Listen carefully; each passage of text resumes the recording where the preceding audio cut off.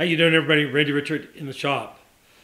I am going to make a bench block.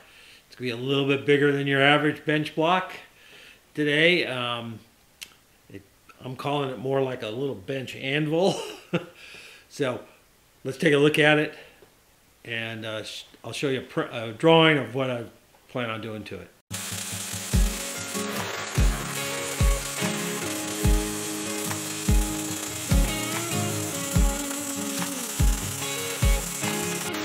This is what 1450 looks like. All the stars out, no doubt I'm loving this time of year.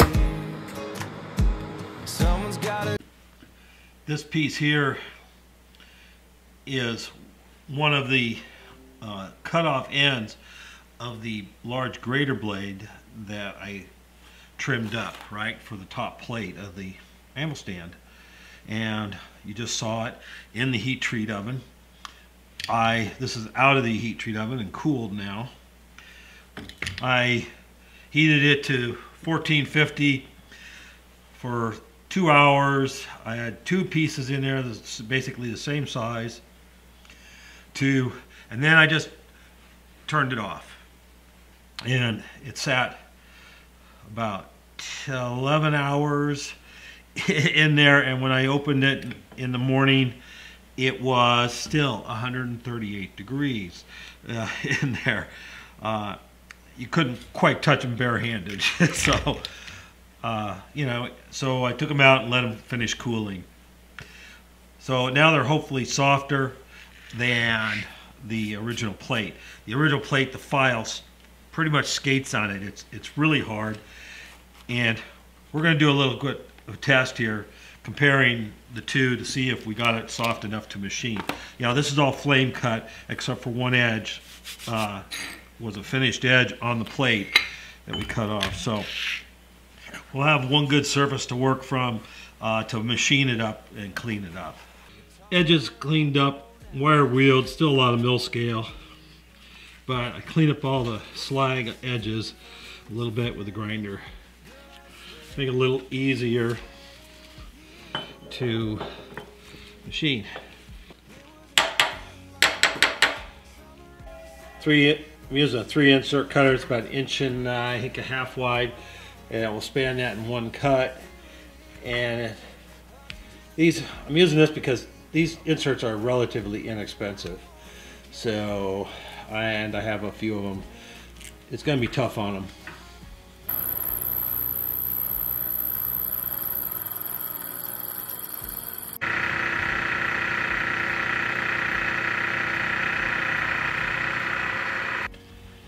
All right, there's the two pieces.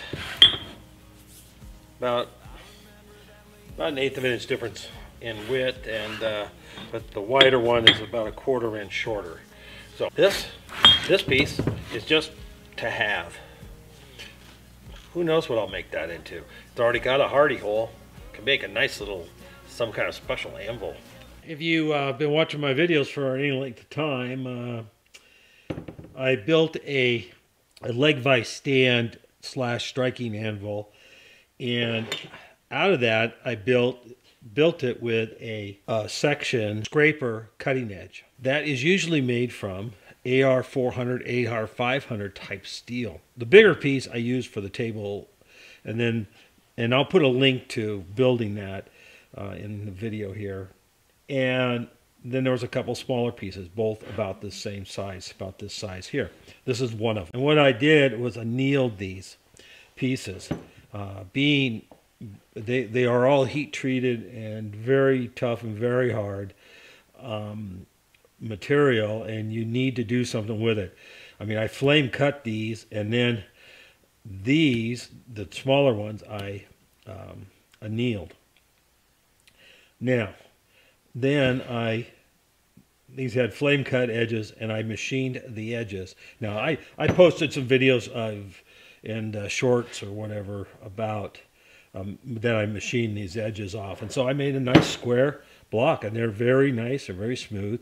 And then I soaked it in vinegar afterwards, and that's why this is like this gray color. It kind of gray patinas it, and it got most of the scale and junk off of it by doing that, and I was able to clean these up. It's about 8 inches long by 5 3/8 wide.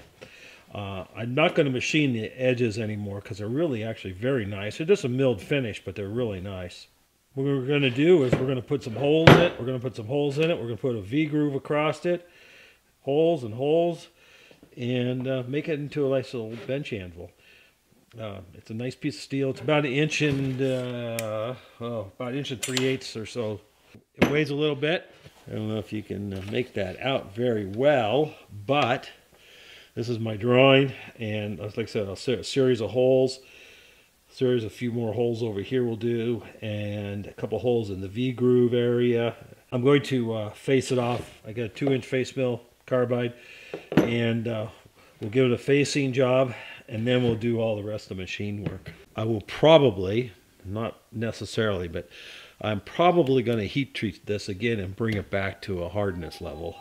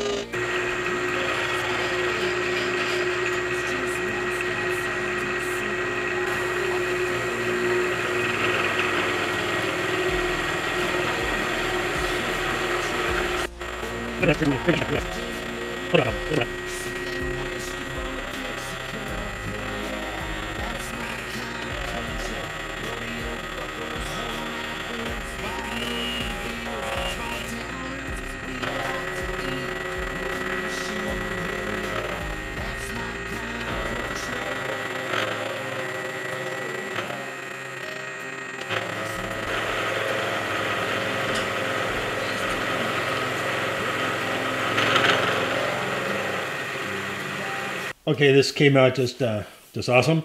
I took off a total of 25 thousandths off, and I have one little tiny spot here, but it's hardly anything. Probably another 5 would clean it all, but I'm probably going to grind this after I heat treat it.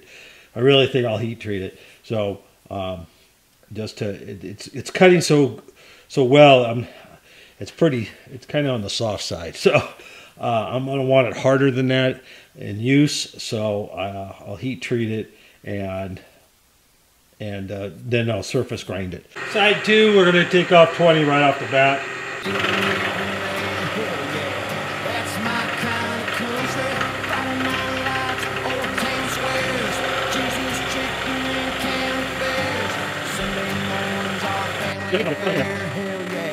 That's my kind of country. Out where the green grass grows.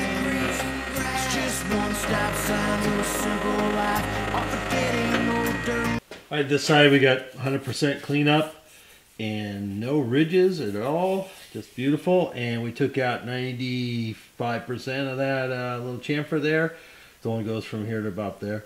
And a little file cleanup, and shoot, it'll be done. Just use an edge finder. The drawing is, I decided to use this side. This is the side that had that little taper. So I'm probably going to clean these edges up, or at least this edge up anyway, so I have a soft edge. So that's okay. And the hole is not symmetrical on each side. This side has about a little more than 1/4 of an inch of straight wall. So I think that might be better to have on the top side. So this is the side I'll put my groove into. The V groove. And so I've kind of turned my drawing. It really doesn't really matter too much, so of where my holes are going to be. So I think what I'll do is I'm actually going to change my thinking about it a little bit, and I'm going to put my side holes on the side that's shorter than this side. This is not quite in the middle. We'll just drill all our holes.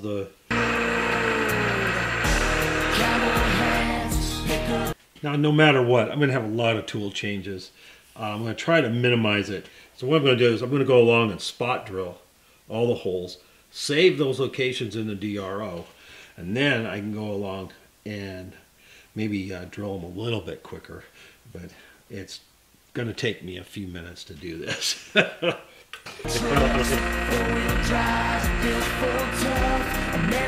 flags flying in the mud, hell yeah, that's my kind of country. Rodeo buckles, worn out boots, wide open fields, small town roots, where the colors run red, white, and blue. Hell yeah, that's my kind of country. We share care with everyone we meet. We say, that's my kind of country. That's my country.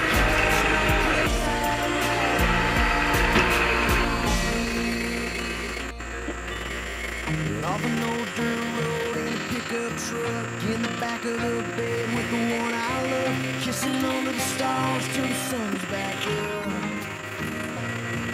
Yeah, that's my kind of country music on the radio, taking our time, taking it slow, getting lost where the green grass grows. That's my kind of country, opening doors, shaking hands, saying yes sir and thank you ma'am. It's just how we are, it's who I am. Yeah, that's my kind of country. That's my kind of country. I'm using a slick stick. This is a paste lubricant by Hugin for annular cutters. I tell you, this stuff is great.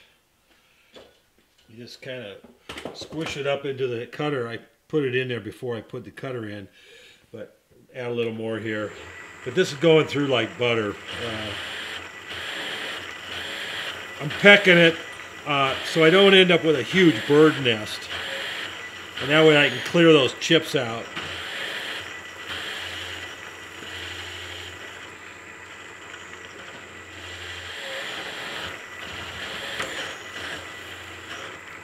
But these cutters are just long enough to get through this. I've just packed it in there, just rubbing the stick on there and pack it up in there quite a bit. I mean, it may be half an inch in there. Seems to be enough. These cutters have a center pin in them and there's no place for it to go. So I removed the center pin, just pull it out, which is, that's kind of nice. Each one has their own center pin. They're all the same size. But yeah, it's made to push out your slug, but the slug will stick in like this one, the 3/4 slug still in there. And I'll just take it over and I put this on a piece of copper and I can hold it and just tap that slug out.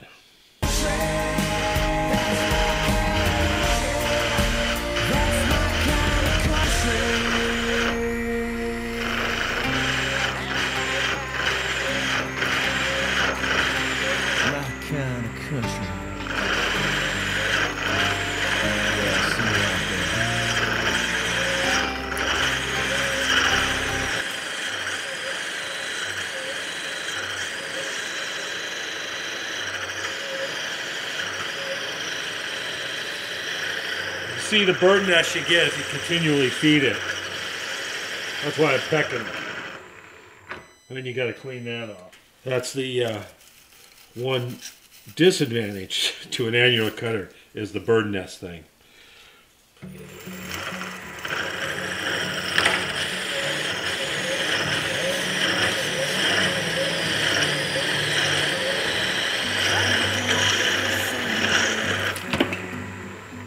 That plug just fell out. Now it's hotter than a pistol, but it just fell out. Look at, you're making stock. So my memories won't hear you cry. Maybe the wind will lead me back to you, but don't hold your breath. There. That's through the center of this and through the center of that line, so I can line up on something. So that was the center line, and now I'm going to mark where the width of the groove should be, that's one. And we'll go down.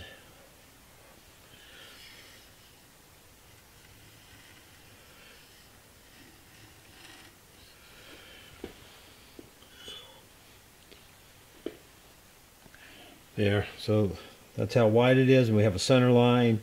We have some gauging so we can figure out where our V groove is. Well, this is my setup. I've set the block at 45. I have spacer blocks in here that match the width of this, and I have it very tight.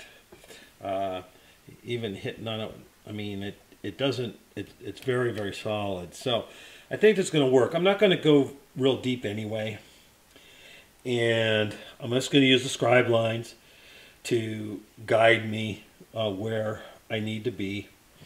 And we're a little shy of the top one here in the X direction, and we'll just kind of bring the table up gently, making passes back and forth, and we won't take any real heavy cuts until we're down to meeting the other scribe, the bottom scribe line, and over to meet the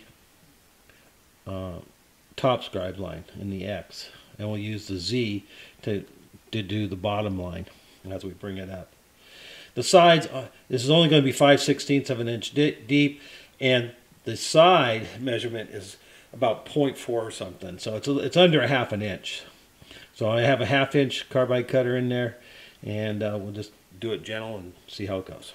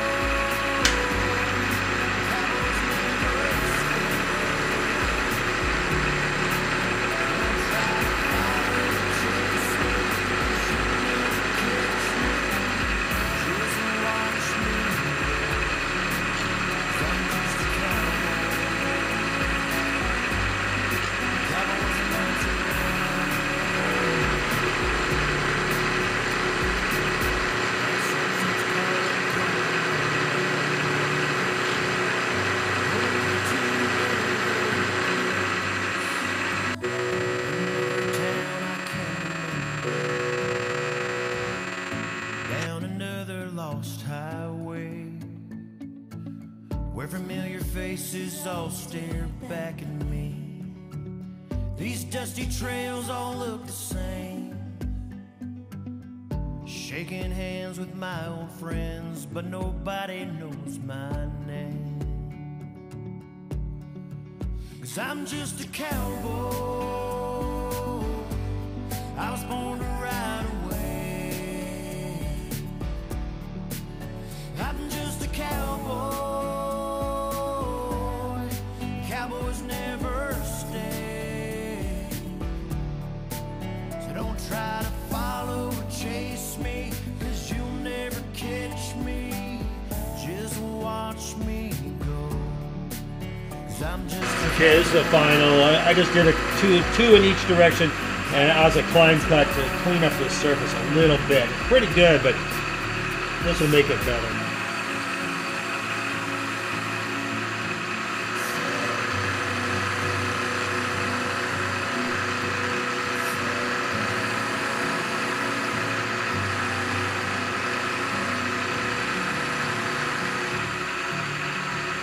I'm just a cowboy, on a steel horse I ride. I'm just a cowboy. This operation worked out actually really well. Cowboys say good. A little bit on the sketchy side, but So just spacer love me blocks and are a hate big me, key to but don't this, follow or to chase match me. your width and Just girth, watch so you have me nice go. contact all the way I'm across just a the piece, cowboy. nice and square. Well, it looks pretty doggone good. It'll be good enough for what it needs to be. It's accurate enough. Now, I think I'm going to go in and cut a little groove, a little relief groove down the center. Alright, I got a 1/8 inch end mill. Now I just kind of threw it in there. I'm hoping that it's straight. I didn't even check. I think it will be. I moved it around till I was scratching on each side, and it looks pretty good. We're gonna 1/8 inch groove and see how it goes. So we'll put a little lube in here. We're not gonna be real aggressive with it.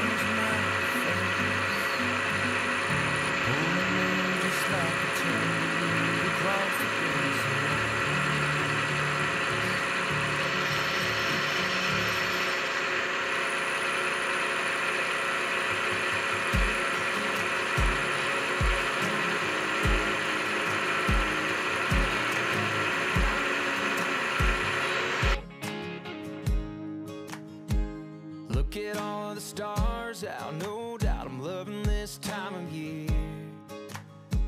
Someone's got a guitar out, whoa, now this is getting kinda weird. It's like a scene from a picture frame. Girl, I swear it would be the same if you were here. It was a night like this, summer around a Saturday, moonshine, good times, hanging off the tailgate, all our friends. But it was just you and me laughing, honey, just the way it ought to be. A moment I know I won't forget. Yeah, baby, I'm right back in that kiss on a night like. Looks pretty good. This is still, I got to do some deep burring, and on the other side also on this hole, and clean up these other ones a little bit. I did a little bit already, but and then get it all cleaned up and be ready to heat treat. All right, the block's all deburred. All the little edges, everything.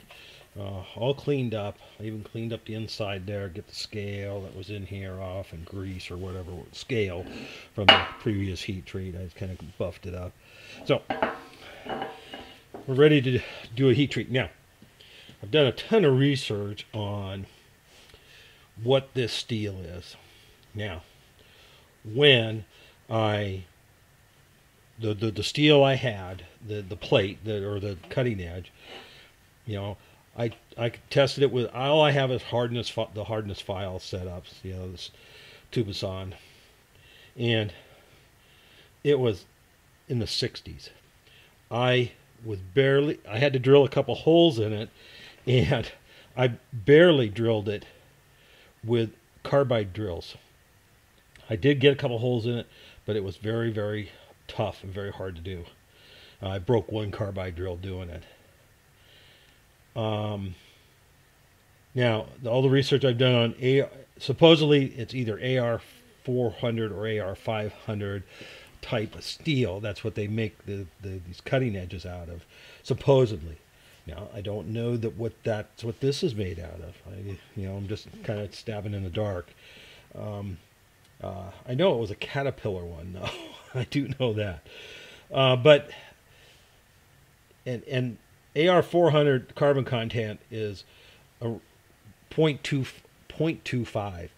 AR500 is usually about 0.3 or 0.31, depending on where you look at it. So really, it's a low carbon steel, but it was sure hard and sure tough.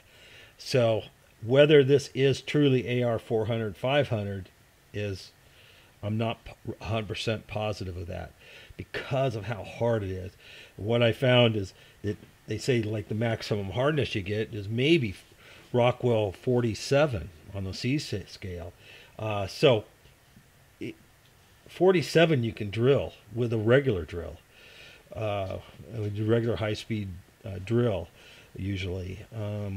So I'm not positive. So but I annealed it, and this was really easy to machine once I annealed it, and I annealed it at a 1450 or 55, something like that.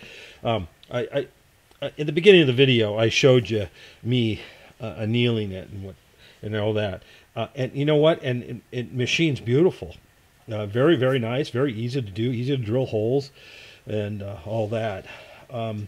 So I did anneal it with the information I found. I used that temperature, and now I'm going to harden it, or I'm going to attempt to harden it. Let me put it this way. So we're going to harden it, attempt to heat treat it, austinize it at 1525, and that's the information I found. I'm not going to go through the normalization stuff and all that. I want it to get hard, and then I'm going to temper it at probably 400. I think that's what I'm thinking. Do it at 400. I can't find real good information on the tempering temperature, so we'll probably do it at 400. I'll look some more, but that's what I'm probably going to do. Just trying to be upfront here and honest with you. This is a thick piece of steel. It's a little over an inch, 1.3 roughly, and so you know, most of your information you get, it's always per inch of thickness. You know, this will take a long time. You know, and I'm gonna hold it at austenizing temperature for 2 hours. Usually it's an hour per thickness is a good rule of thumb to follow. So I'm going to go with an hour, 2 hours at that temperature, and then I'm going to water quench it. Basically, everything I found was if you want to try to get it hard, water quench it, even brine quench. So I'm not going to do a brine. I'm just going to do water test.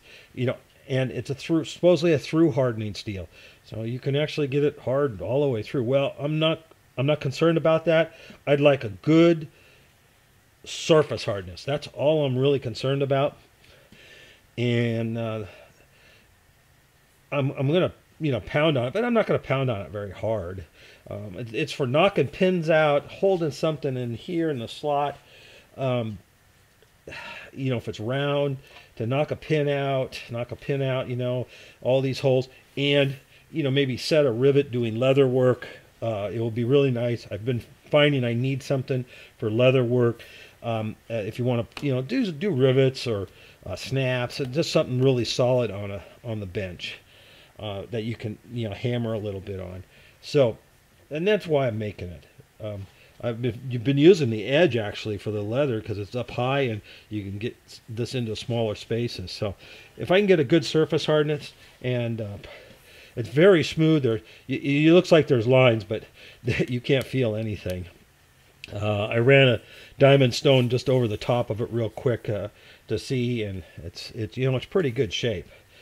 And if I get a good surface hardness, I'm going to grind it, the two flat sides, just to make them really nice. Anyway, that's the plan. So we're going to wrap this in foil to minimize. I have my stainless foil here, and I'm going to wrap it in that. Put a piece of paper in. It's a kind of a big package, so we'll use a lot of paper.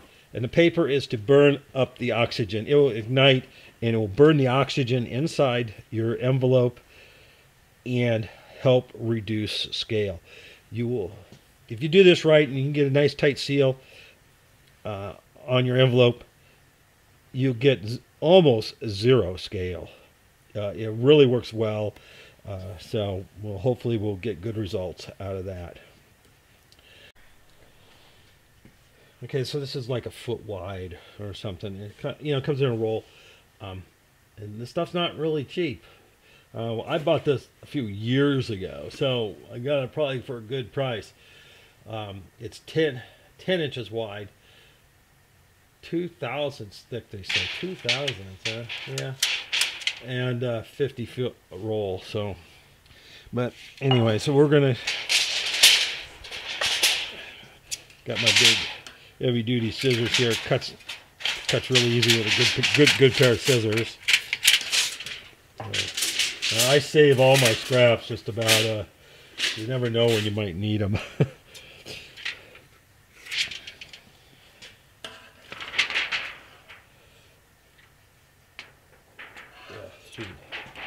I'm just gonna wrap this over like that.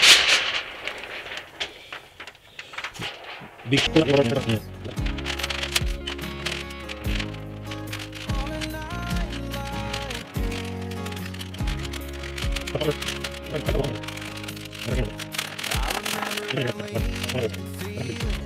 took my breath away.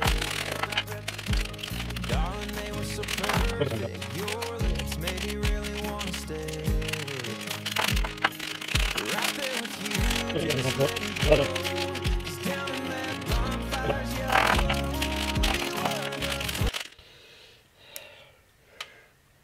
Who should we get? Who's this for, huh?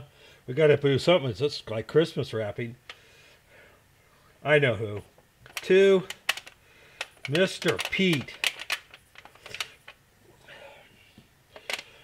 from RR in the Shop. Mr. Pete is a very good friend of mine. Whenever we end up on the phone talking or something, we're on the phone for an hour. It is great to be able to have Mr. Pete as a friend, a good friend, and I hope he keeps making videos. So there we go, to the oven. All right, I'm going to put this on edge so we have minimal contact with surfaces, and I think it's going to stay. Well, maybe not.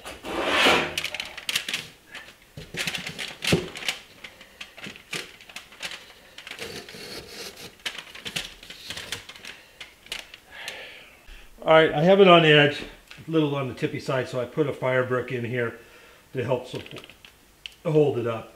It wants to lean that way, so that's pretty good. It's not going to be moving. I have a Hot Shot 1200 from Bar Z Industrial, Stan Zinkowski. So I've already got this program number 7, and I have all the parameters in for it, and it's ready to go. So there's program 7. We'll just go over here to, oops, went right by it. Program 7 to run, hit run, it's going. And there you go. Pretty simple. It's starting to ramp up here. This is a set point. That's the actual temperature inside. There we go. So this is the actual temperature inside. This is the set point. I have it to ramp up to the set point of 1525, and take 30 minutes to get to that set point. And you can see how it's at 107, it's at 111. It's a little bit ahead of the set point.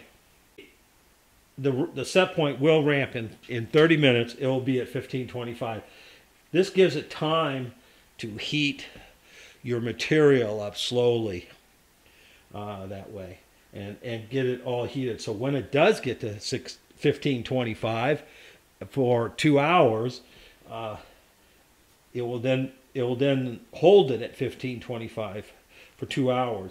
But if you ramp it up slow enough, your material's at 1525 to hold at 1525. It's not, if you ramp it up real fast, it may get to 1525, but your material throughout the material is not at 1525.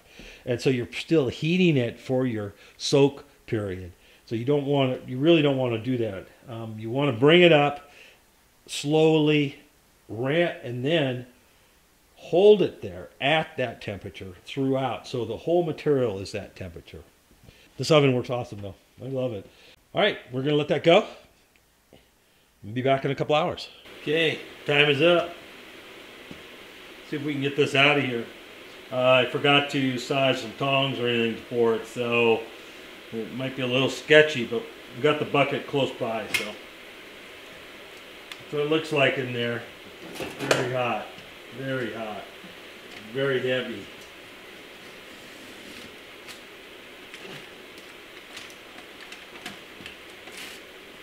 We got it.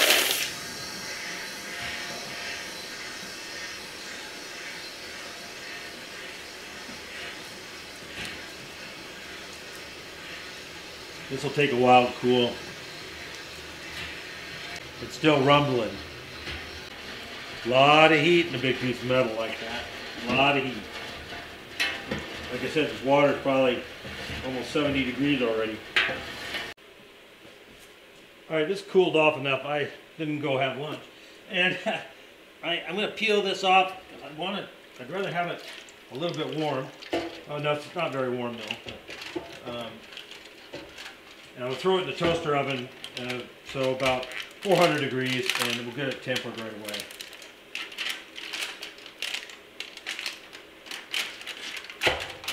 We'll have to get that cut off.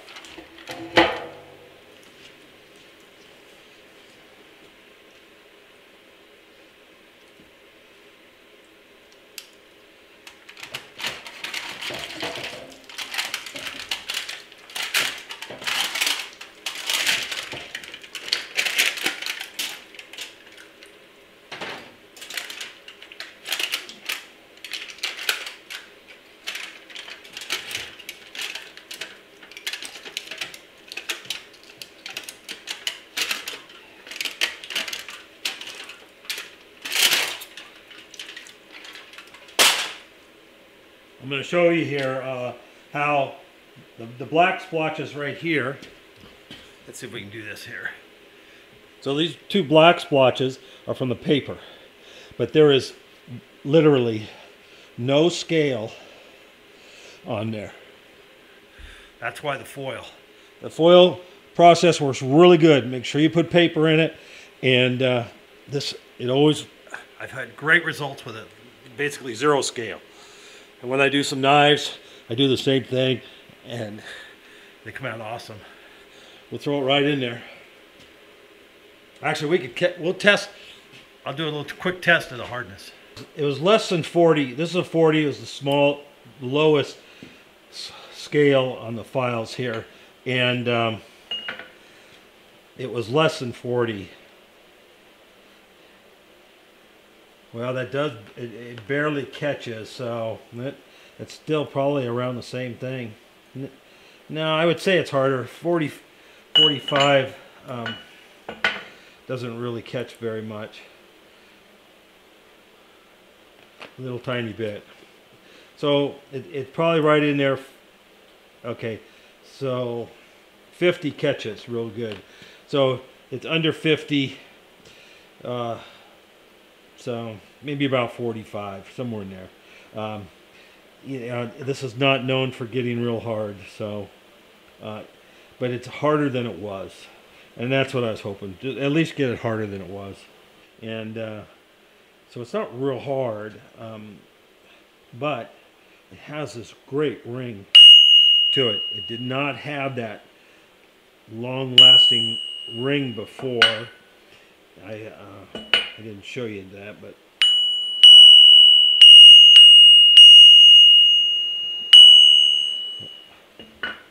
there's no cracks.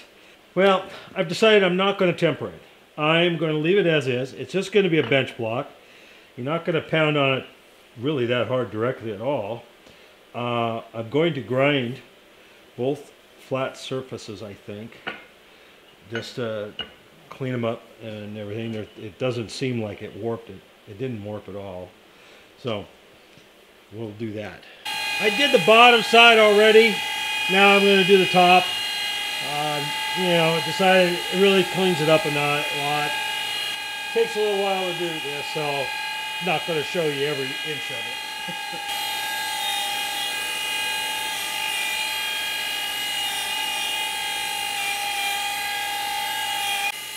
You see, it's not as flat as you might think. Of course, heat treat can always change things and all that, so that's not really too bad. That was only about 1,000. The bottom side I took off about 15 thousandths.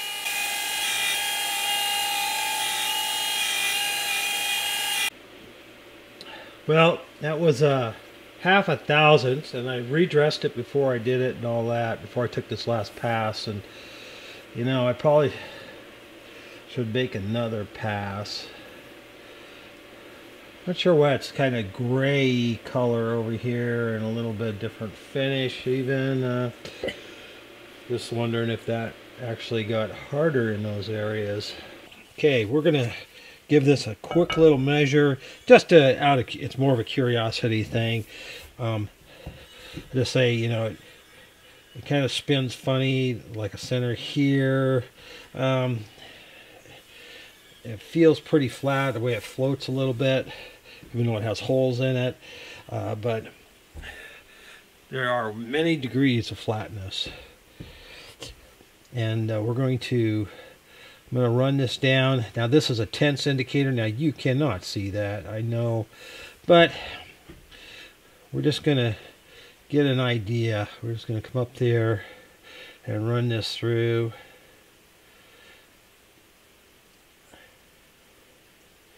All the way down.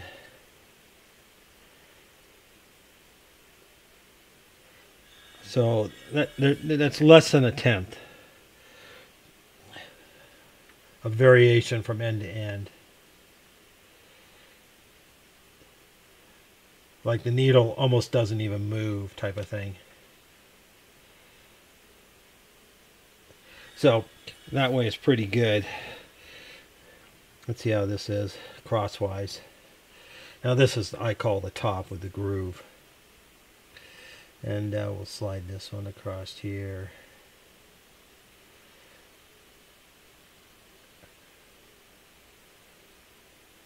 Less than a tenth until right about where that hole is. We get a little bit of rise right in here, so, you know, like a tenth or two. So a couple tenths right there. So that's pretty good. It's not the best quality, but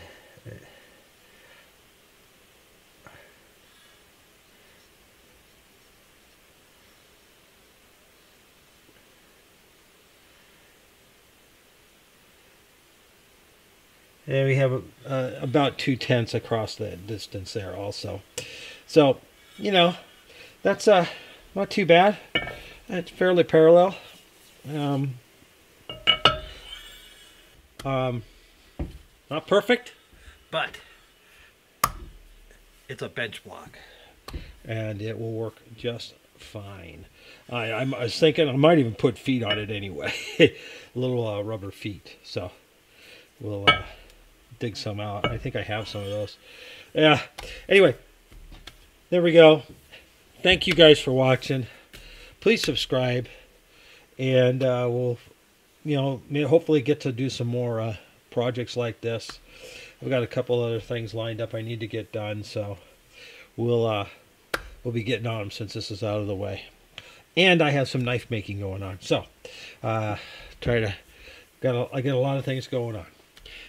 Okay, we'll catch you guys in the next one, and thanks again for sticking around and watching.